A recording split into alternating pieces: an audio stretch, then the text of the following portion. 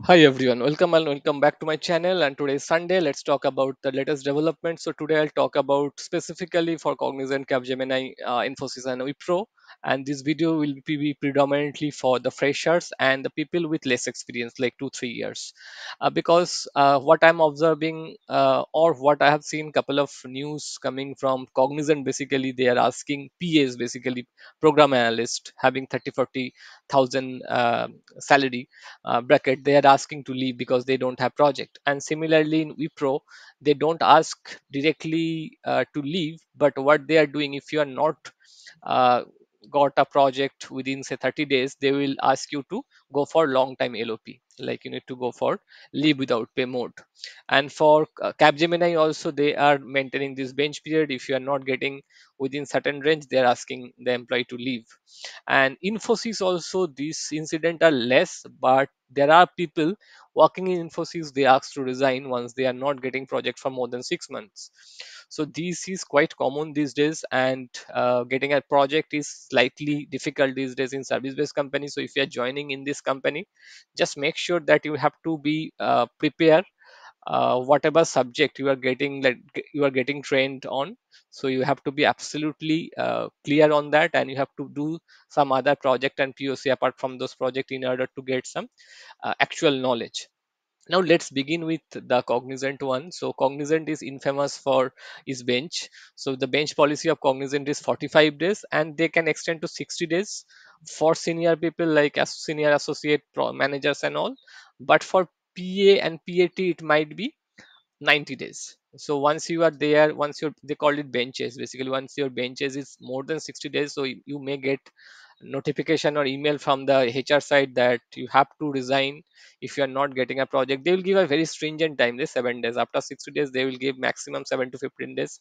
They will say like if you are not allocated to a project by this time, you have to leave the organization. And as a severance package, they are sometimes offering 2 months salary, sometimes they're offering 5 months salary. So if you are in that situation where they already communicated that you have to leave the organization, please negotiate that. If you can take 5 months of salary, ask them. There are a lot of your friends that got 5 months of severance pay. You ask them, try to get as much as you can take. And then, like you need to search a job, because there is no way to fight back, because eventually they can terminate.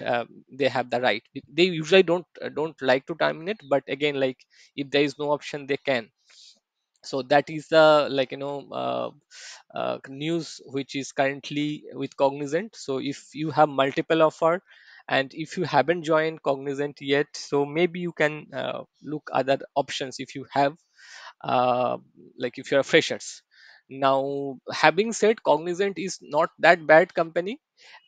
This is happening for us a specific reason. I'll come to that at the end. Basically, why suddenly, basically this the impact basically on PA level, program analyst level, not in PAT, not in associate or senior associate. So if you're in Cognizant, and the securest position in Cognizant is associate. So associate is a mid senior role where they can work as a senior developer, as a module lead.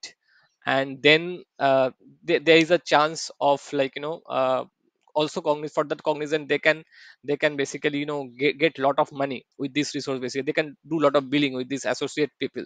So the secure position in Cognizant is associate level. So if you are slightly below associate, it is slightly above associate, definitely you are at risk if you don't have project. Okay, now coming back to one more news. This is for Capgemini, and this is a screenshot basically. And I have that just blurred some personal information. So she posted that she got laid off from Capgemini, and she was a data analyst and data science who has knowledge of SQL, Microsoft. And then she is not from actually tech background. She got trained in this data analyst, and eventually she worked more than 2 years with Capgemini, and then she lost a job. Now he thanked Capgemini definitely that he got a chance to work with them.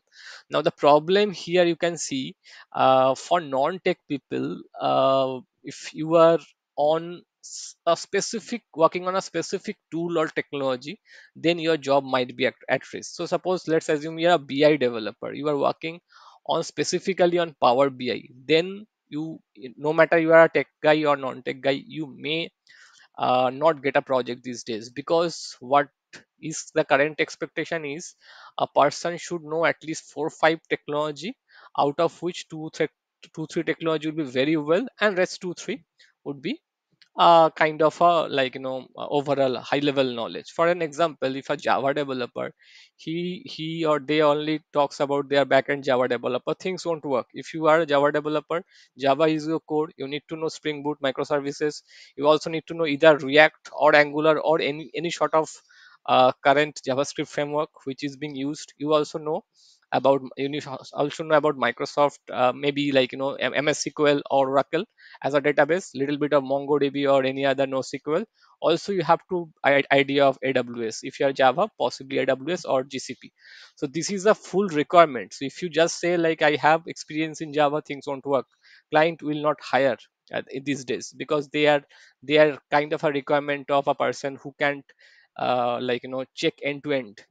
So if you are trained in particular domain, try to stick to that, but try to explore the kind of connected connected technology which are being used. So for an example, if a .NET guy, he only told that I'm a Microsoft .NET guy, I have a huge experience with .NET backend development, things won't work. Being a .NET developer, you need to know .NET microservices, .NET Core, maybe MyUI, like, the mobile version of .NET, maybe some Blazor also. This Blazor is also popping up. But apart from that, you need to know either React or Angular. Also, you need to know Microsoft Azure quite a bit. You need to learn DevOps. Have to also be master of MySQL SQL Server, since you are a .NET guy, so and so on and so forth. So you can see the area of the technology stuff is quite vast. So just knowing a specific tool or technology will not work these days. So this is one problem. And the next problem, what I am observing, in my organization, there is a guy who is expert in React. He just joined last year. He's in bench for last 1 year. He didn't receive any project, because the expectation, the client is asking a person who has expertise for 3 years, like experience in more than three years, and has already done couple of real time project, and which is running on production, just making POC on to work. So you can understand, even a freshers who is earning less basically. So client is not very okay to absorb those. And let us talk why this is happening suddenly. Okay, the main reason is because of this point is fixed cost and time and money. I mean, those are senior, they might know the terminology. So this is a project execution mode.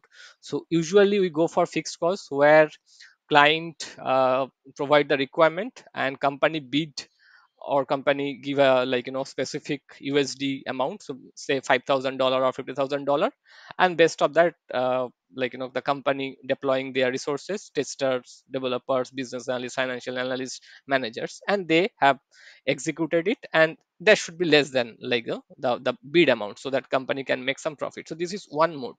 But the most common mode is time and money. So here basically the resources basically hired as a uh, hourly cost. So for an example, a junior resource, so let's consider here the problem is, so let's assume a junior resource, let's assume experienced resource with 10 years or less experience.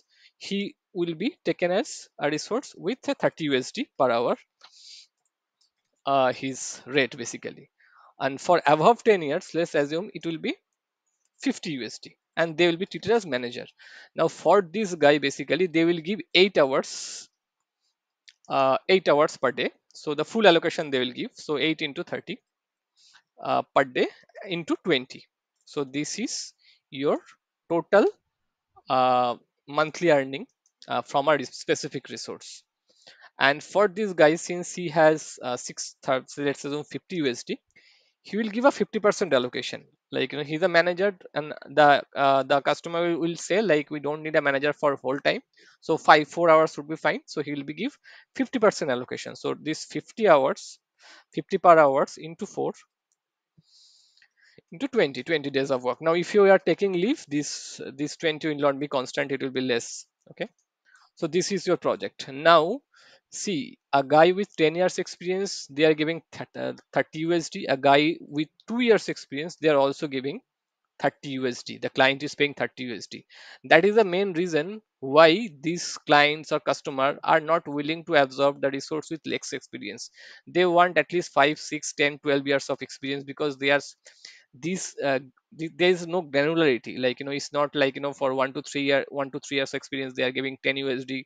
For 3 to 5 years they are giving 20 USD. That is not the case. So it's a junior or senior, or like, senior or manager. So that is like the breakup. In some companies this breakup is slightly more, but in most of the case it is two breakup. One is for a non-manager, one is for managerial post. So the expectation is quite high from the client end, and most of the companies these days, most of the customer basically from US, and they are taking client interviews. So in the client interview, if you have more than 5, 6, 7 years experience, they will possibly accept you.